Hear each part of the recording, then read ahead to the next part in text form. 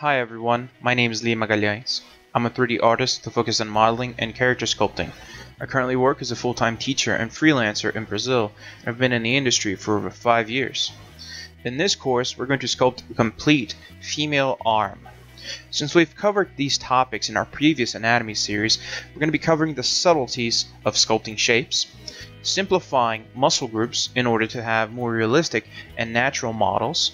We're going to be taking a look at the major differences that you can find in both the fingers and arm in general. And as always, we're going to be talking about a few tips and tricks that you can include in your arsenal to get to where you need to go in your sculpts.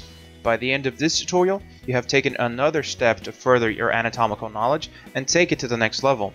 I'm excited to bring you this tutorial on Digital Tutors and look forward to sharing my techniques with you.